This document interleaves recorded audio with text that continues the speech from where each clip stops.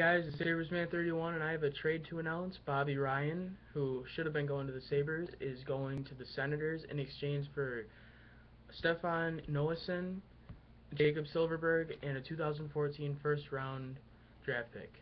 What do you think about this, Brad? Um, I mean, Ottawa needed to replace like Alfredson. That, but you're saying it should have gone to the Sabres. Of course, he wasn't going to the Sabres. He actually has some talent. The Sabres don't want talent. Why is words Brad Davis, everyone? Well, I, I just think it's so stupid. I don't like Darcy Regier. He's hasn't done anything. No, he's He done stuff. He's just made the Sabres worse. Yeah, we're the only team in the Northeast Division that hasn't done anything.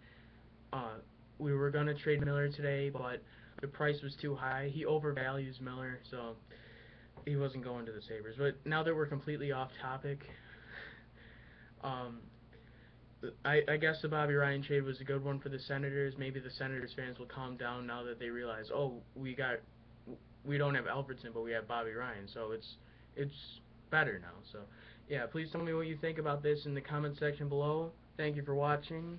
Please follow me on Twitter at SabersMan31. And yeah, for more videos like this, please subscribe and peace out.